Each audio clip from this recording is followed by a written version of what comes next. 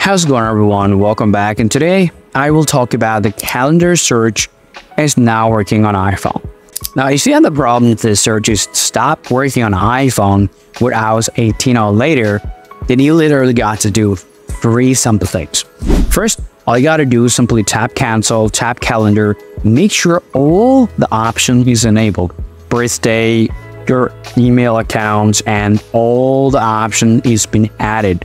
At the very same time, all you guys need to check, that your accounts are properly added to your calendars or not. So in that case, you can go to the settings and you can always come to the tap apps, tap search, type calendar, open this up. First, you have to select accounts and make sure all the accounts has been added to. Just select your accounts and make sure the calendar feature is actually enabled. Okay, so after that, all you guys need to do, you got to go back here and open up your Apple ID. And here you have to select iCloud, and then you have to select See All. And then you have to scroll down here and find out the iCloud calendar. Make sure you're actually enabling these features on your iPhone.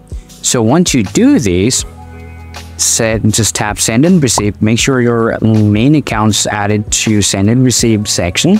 So get out of here, restart your iPhone, and check your problems. So most likely, after following this, your problem is going to be solved. However, if you still have problems, lastly, go to the settings, tap General, and then you have to select the iPhone storage, find out the calendar app. So I'll type calendar, select that, tap Offload, and tap Upload app, then tap Reinstall the app.